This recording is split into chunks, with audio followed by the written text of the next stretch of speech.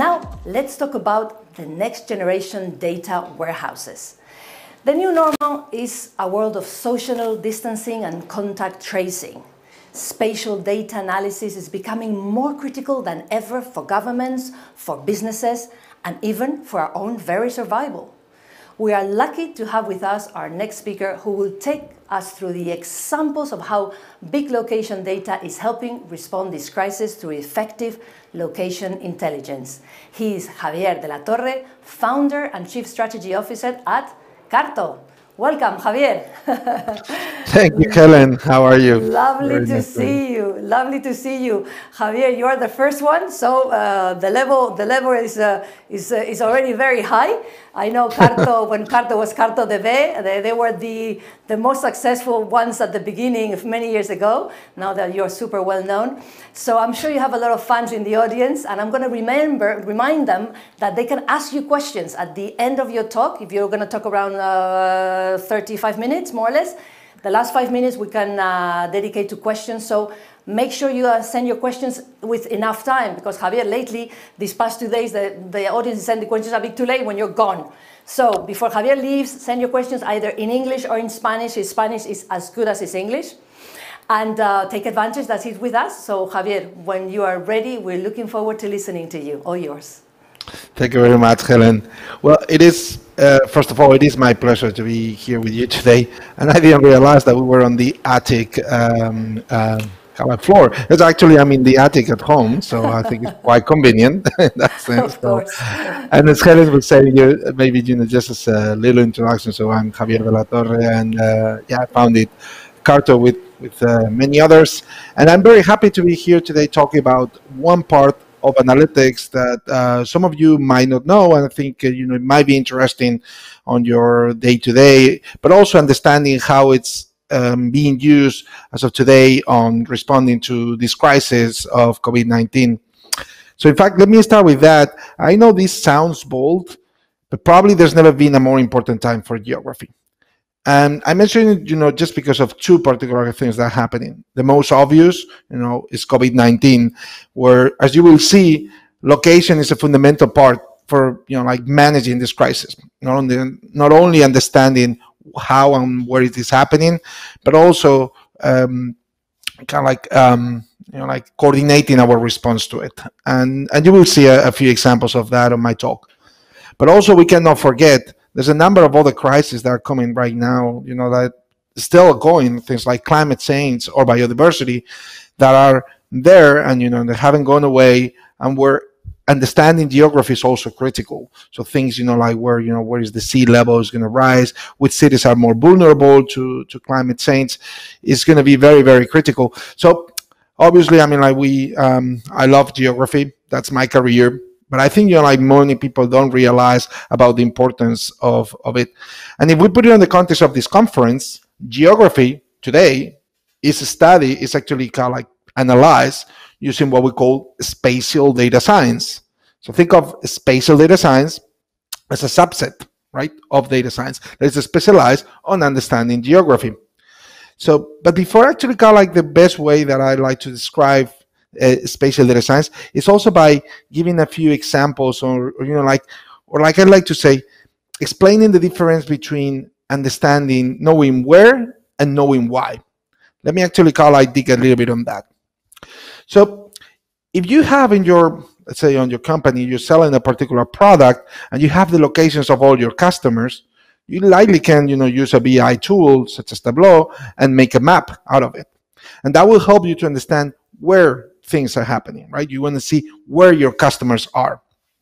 But if you want to understand why your customers are there, you're going to need to create a model that, to model the characteristics of the places where your customers are, so that you can understand why they're more likely to buy your products from one place versus another. So essentially, you have to create a model to understand the geography of your business. And for that, you're going to need a location intelligence platform. You're going to do a spatial analysis, and obviously, you can use a platform like Carto, right? So that's the difference, right? So this very straight away there, one thing is being able to see where things happen, but that's not enough to understand why things are happening there. And how does this work? Obviously, I mean, like, believe it or not, our field was studied through the study of crisis, in terms of, like, immunology and so on. And one great example, of course, for explaining how our type of analysis works is thinking on the spread of a virus. It's very obvious that the closer that you are to the virus, the more likelihood that you can get infected, right? So there's many things like that that can be modeled and studied in the same way. So think of, like, customer behavior. If all your neighbors install an alarm in their homes, the likelihood that you will install an alarm at your place increases dramatically, right?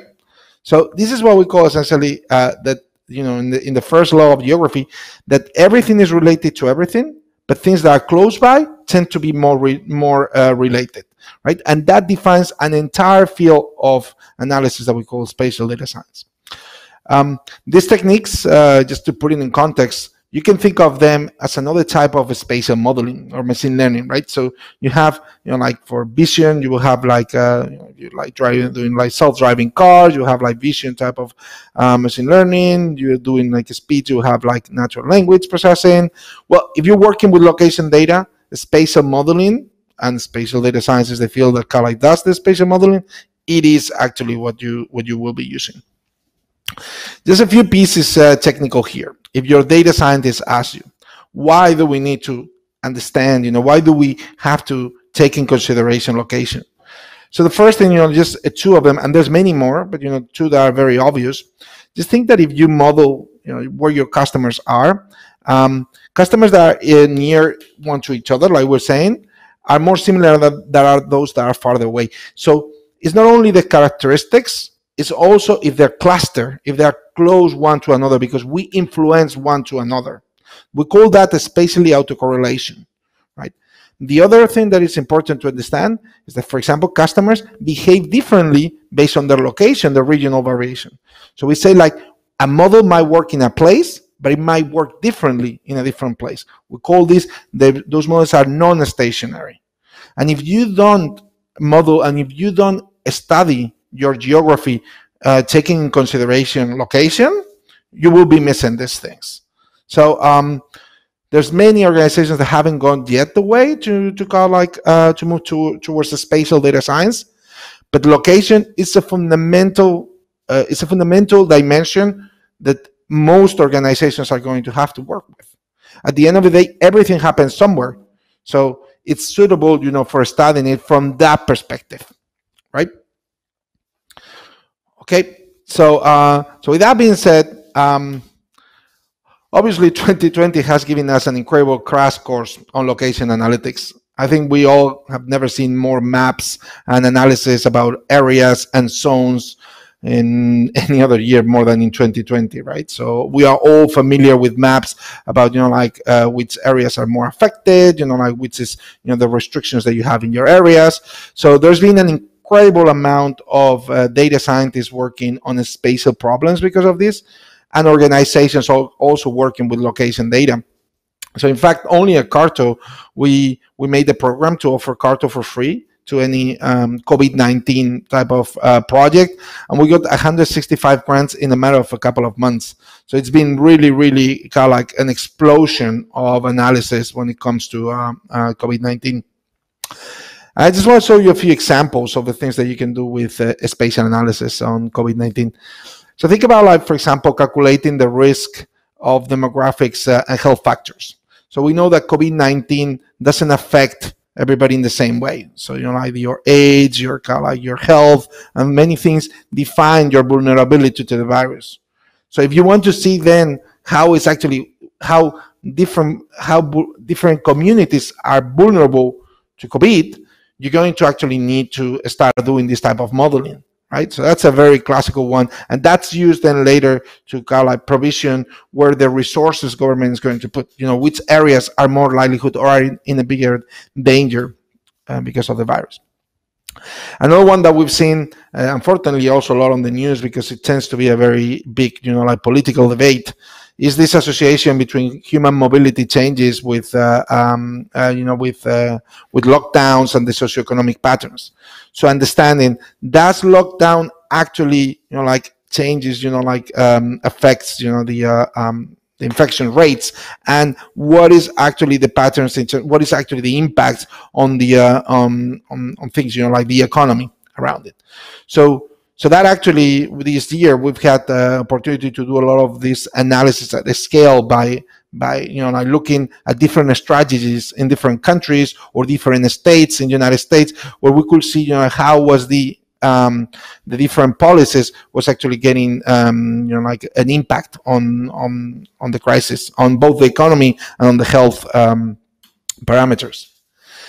Even more kind of like I would say, like not mundane, because very important, but like particularly in Spain, managing things, in this new normality. How many people fit in a beach, right? That sounds very obvious, but like you do actually need to do quite a bit of a spatial analysis to kind of perform this type of analysis, and and to open them, right? So this is just a few examples of that.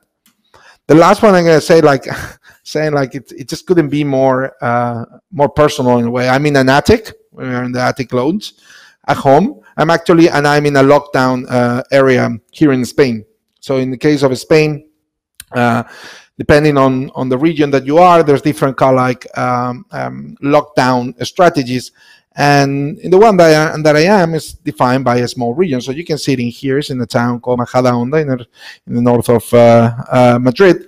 And the way that you actually define those areas has a very big impact. Obviously, has a very big impact on the people that live there. You're like restricting, what they can do and what they cannot do, but also, like on the effectiveness of the measurements. Right? Is this part of the city, like people in this part of the city move more towards this other part of the city? Do they go somewhere else? So how do you split the territory? How do you split the regions to maximize in a way, or to limit the connections between citizens, while minimizing the number of people that you have to lock down? Is a pretty heavy spatial problem. So those are the type of things that, like spatial data science enables you, right? Now with COVID-19 and not only COVID-19, like climate change, and over the last 5 to 10 years, it's fair to say that we've seen an incredible new set of requirements for spatial analysis. There is, and I would like to walk through a few of them, but it's only because, like some advances on the cloud, that we are actually right now able to do many of the studies that I was showing you. And just to set a little bit of the requirements, what are we seeing that has changed, right? What is right now that we are doing when we work with this type of data?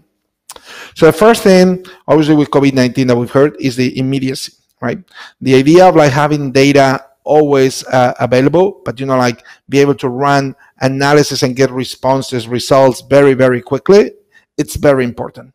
It's very important because we cannot wait like for weeks to get the results in order to take consideration.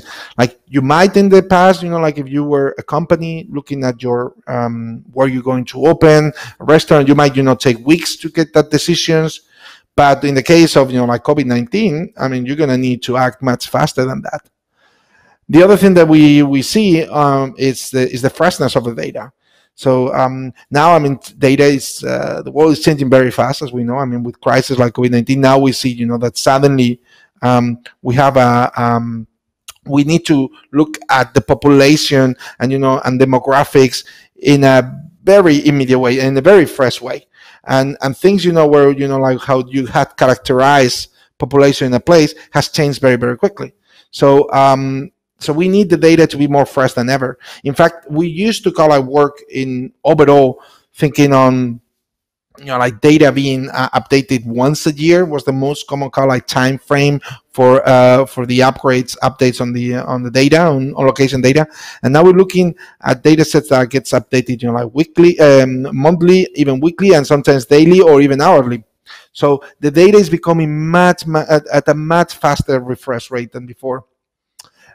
It also has to be multi-source because of the need to get things done very fast, and we need to actually get them like with very fresh data.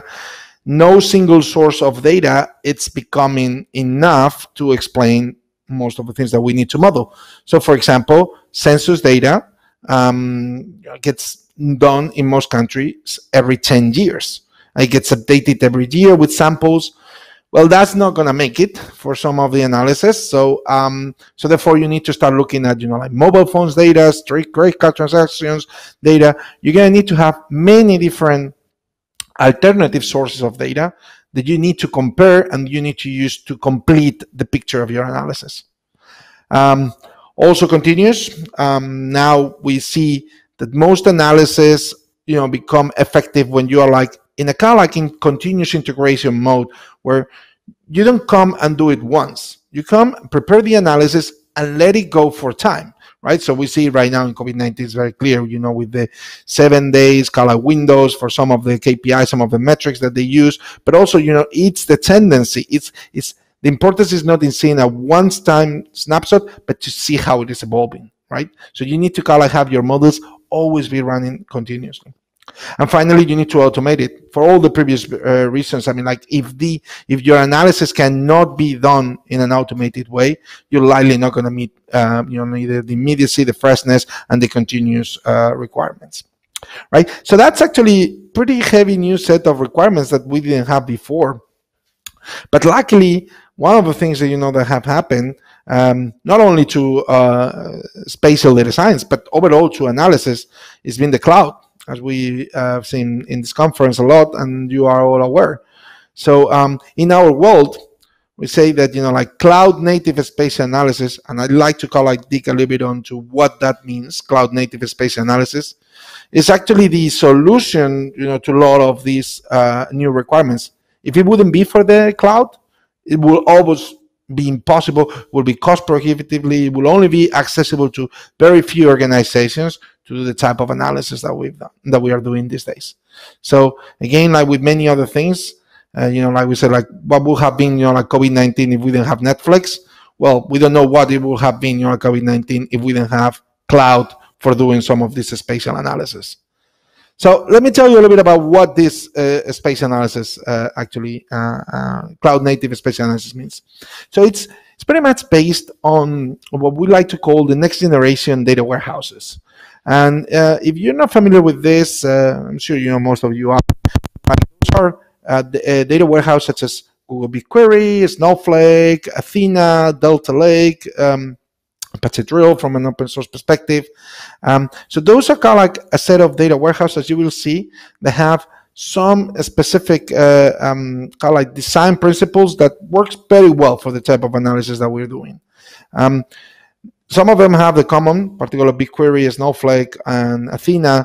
BigQuery, Athena, and Azure Synaptics. You will see that they're in the same category because they cost actually the same cost for the same. They have the same price on their different clouds. So it's $5 for processed terabyte. It's becoming kind of like a standard in that. And all of these data warehouses are in a way adapting spatial capabilities to it. The first one was really BigQuery in July 2018, but since then, Snowflake in February 2020 and Amazon Redshift in November 2019 have already added spatial capabilities to the products, like like a spatial data types and functions. So it's pretty great for us, right? And why is this very interesting? What is special about this type of products? So the first one that I'm sure many of you are very aware is this computing and storage separation, because you pay separately, like the storage, which is normally on S3, Google Cloud Storage, in cheap storage, cloud storage, separately from when you actually do the analysis.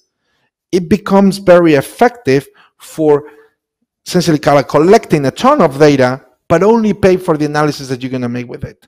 In fact, if it wouldn't be for this computing and storage separation, the bills of like running some of this analysis will be profitable.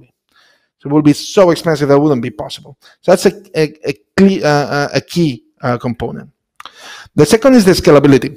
As this data warehouse leverages the cloud computing, they can essentially open up many instances and run on the processing in parallel, right? And that enables us to do things like, in this case, in this map, what you're looking at is around 14 billion points in a map. Now, in order to visualize something like 14 billion points in a map or do an analysis on that, you're going to need to partition and you're going to need to process the data in a very, very effective way. So actually in Carto, we created a full technology for that. So if you're familiar with formats like Parquet or or Apache Arrow, there's another way of structuring the data that is more optimized towards location. And it's kind of like in what we call in tiles in a pyramid. So that makes it very effective, not only for visualizing data, but also for processing and for doing analysis on that data. And that type of formats, that type of indexes, run incredibly well on this type of data warehouses. And last, the third one is what we call data multi-tenancy. The fact that, most of these sources, because they live on the cloud, the separation between the users, since it's a logical separation. So all the data is under the same place in the cloud, right? So I like to say we all live in a single database.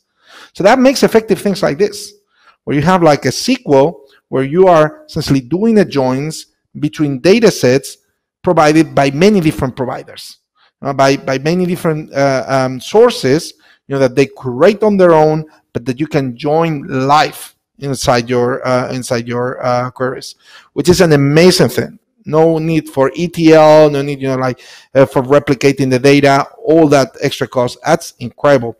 In fact, actually, Carto does benefit a lot from that. We do, as part of our product, have a product called Data Observatory that essentially provides a very comprehensive list of data sets to use for spatial analysis.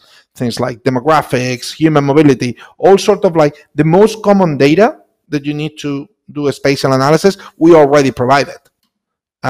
We have more than 10 categories in 33 data sources. All of this right now is available in BigQuery and coming to Snowflake and Athena and Azure Synaptics in the coming months, right? That means that we have all the data already prepared so that you don't have to import it into your system. It's already, like I like to say, it's a join ahead of you, right? It's a game changer on the way that we distribute data. At the end of the day, what we actually do at Carto with all of this is accelerate the spatial analytics by leveraging this next generation data warehouse with its own characteristics and adding a spatial layer on top of it. Our goal is that more organizations can discover the power of spatial analytics for their own business. And with that, it's very clear. Spatial analytics is going cloud native. That's just really not going anywhere else. So if you're interested around it, or if you got any questions, I'll be happy to answer all of that. But for that, I'll just like to leave it there. If you are not looking at the location component, there's likely something that you are missing in there. I'll be happy to actually help you look at it. So thank you very much. If there's any questions, I don't know. I'm just now looking at how. I guess I have to. I wasn't ready. Javier, you have so much more time. You were supposed to finish in 15 minutes. So I don't know if the questions are coming in yet or not. Actually, so Javier, I don't know if you could go more in depth into some of the cases, for example, of your, the success, some of the latest cases that you actually published in your blog in Carto in the website. You have some, examples of clients of the use of this with clients, actual case studies, but. Casos de ejemplos prácticos, you know what I mean? With your clients. This is great. I tend to speak very fast, so I'm sure that's what's happening here. So no problem. That is fantastic. Hey, usually we have the this other is the problem. First time. So we have another 10 minutes if you want, Javier, if you want. And for the happy. Actually, one of the things I love to actually share with you is some of these visualizations I was talking about.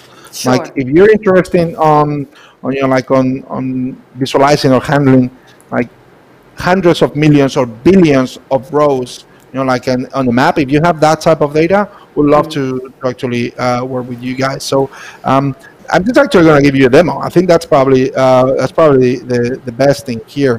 And tell us a bit more about Javier. And tell us a bit more about. I think it was very interesting what you said about the but you only pay for the data that you analyze. How does tell us about costs in general, or how is this easy for any company? Because your clients are obviously, we were talking before, MasterCard, super top big companies, but is this supposed to be used by any small company, any retailer? You said that you said something like everybody's going to be needing. I've been taking notes. Everybody's going to be having to use this because location is everywhere. Everything is somewhere. So in which sense this is available? You said the computing storage separation allows people the access to many clients, but to how many? I mean, any old retailer from the street. Or you're talking only about huge companies. Well, I mean, so maybe that's let's dig in that. So in terms of like the cost. So if you haven't checked out like products like I said like BigQuery or Athena or Synapse Analytics, you'll see this is an example on BigQuery. And like the difference on the way that it works is that you used to pay for the amount of data that you store on your database, on your data warehouse. Now you do pay for that. You pay for the storage, but at the same time, you do pay separately for when you actually do queries to it. And that means that in the case of BigQuery, I was just going to show you an example query that I'm doing here. Like I might have a data set. So I'm just going to show you an example data set in here. So for example, a public data. So in this this database, I'm going to find. Time, Javier. We're okay with time for the time being. I'm going to show you here, like for example, here there's many tables, there's many data sources already available. I wanted to show you one that is called OpenStreetMap. OpenStreetMap is a database of like the Wikipedia of maps, and you have here, for example, the entire. You can find here almost any, let's say, bar retailer in the world, right? Just by looking at this data, right? And if I look at like this database. If I look at the details and so on, this is for example a table that it has around 870 million records. Its in size is around 300 gigabytes. If you needed to have this table available for query in a regular database, you will need to have a very, very large machine available for computing, right? If you want to run this on a Postgres and so on, so that makes it will make it really expensive. You will have to have a very large server just for be able to query this table. Now, the difference on this type of data warehouse, the way that they work, is that when I'm going to do here, I'm going to query this table. Are we supposed to be seeing your screen, Javier? Because we are not seeing. Are you sharing? Sorry, I'm not seeing it, but yes, I am the one who's not seeing. Apparently, everybody else does. And actually, I have a couple of questions already for you, Javier. So okay, when you're great. ready. Well, yeah, let me just finish this, right? So sure. So when I run this, like now, this is actually not a very good query. Essentially now, in this case, BigQuery is only going to charge me for the amount of, in this case, gigabytes or terabytes of data that it needed to process the query. So it means that I always had this table. I almost paid nothing for it, but when I did the query, I paid a little for it, right? And that changes dramatically, like I said, like the way that, like you, essentially now everybody can have a data lake without actually paying for it. Okay. This is almost free, the storage, and you only pay for when you actually use it. So you only really pay at the time when you're getting the value out of it. And that's been a big key in here. And that is, to your point, means that now organizations with much smaller capacity have now access to do analysis that before just wasn't possible. I mean, excellent. Processing like this 14 billion data set will require an amount of infrastructure for any organization that was only available for a few of them. Now, that's actually like accessible to anybody. And in terms of that, and you can see, from organizations that we work with that work at like they might only have like 5 locations. Like it's very small organizations to like I said, like we're talking MasterCard, Vodafone, very, very large organizations. So there's a huge democratization on the capabilities. Excellent. This is very good news for Carto and for the world in general. Javier, they ask you, Asunción is asking you, she says, hi, what are the opportunities for spatial data in digital marketing use cases? Yep. Well, that definitely, like it's, I mean, like in the case of marketing, there's been obviously a very big interest around all the ad tech. I'm just going to stop sharing my screen here so I can see you too. So one area that like we've seen obviously with the targeting, right? So understanding audiences based on location is being pretty critical, right? So not only it's not the same. I mean, not only the country, but understanding the population, so the possibilities to target individually, like based on where you are and the characteristics, is being one of the most successful usage of location intelligence traditionally. Now that's actually changing quite a lot these days, because of privacy and for good reasons. So there's not so much of like targeting now with location, since like most of the data these days is very well locked down in that sense. So the lot of opportunities are moving towards like connecting the physical space with the online experience. Like for example, can you actually connect like your visitors that come into your store in your shopping mall, with what is actually their behavior online? Those are actually the things that like location also is pretty important for understanding your customers and like and providing better experiences. And those are some of the frontiers I would say that we're seeing on the marketing side. Excellent. So Asunción, take note of those tips. Lourdes is asking you, what about the future on this or of this? Do you have already real references and achievements? Well, I think like you do have a few. In terms of, I mean, like if you talk about like the industry in itself, I mean, like it's the location industry and it's been existing for 40 years now. I mean, on our journey, I mean, like our company started a few years back. We have now more than 1,000 customers, from all over the world. I think last time we counted it was like 45 different countries around the world. So the need for understanding location is it's fundamental. Now, how fast are organizations realizing of the importance of this domain? This is still like varies from industry to industry, but from obviously the public sector and governments is already been there. I mean, like for a long time. But now we're seeing a lot on like on insurance, on like on retail, on telcos. If your organization is not taking consideration location, it will eventually. Yeah, and I've read that apparently there's obviously an exponential growth forecast for 2026, 27. I don't know why those dates particularly, and I guess this year 2020 has well, if you want advance or press the throttle into that growth which was already there. Right? Yeah, I mean, on one part for sure. I mean, like there's been an incredible acceleration of digital transformation, as we all know, and as many organizations, have gone that transformation. Location intelligence is one part of that path. So you definitely having that. I mean, like the projections from a business perspective, I think is on the order of like $70 billion industry. Like in the next 4 years. So it's a very large industry, and it varies a lot, from sector to sector. One way that I like to describe it is that most studies say that around 80% of data has a location component. And if you think about it that way, like that's an incredible amount of data that yet have not been used from a spatial perspective. So the growth in terms of like how many organizations will be enabled, it's very, very substantial. I think it's a double-digit growth, year over year, and it's been for a number of years now. So there's a bright future ahead then for us and for Carto as well. He was telling me before, Javier, the amount of work they have. This is fantastic news for a Spanish company that is based in a way in the States as well. Javier is usually in New York. Now he's enjoying Majadahonda, which is fantastic. The attic there in Majadahonda.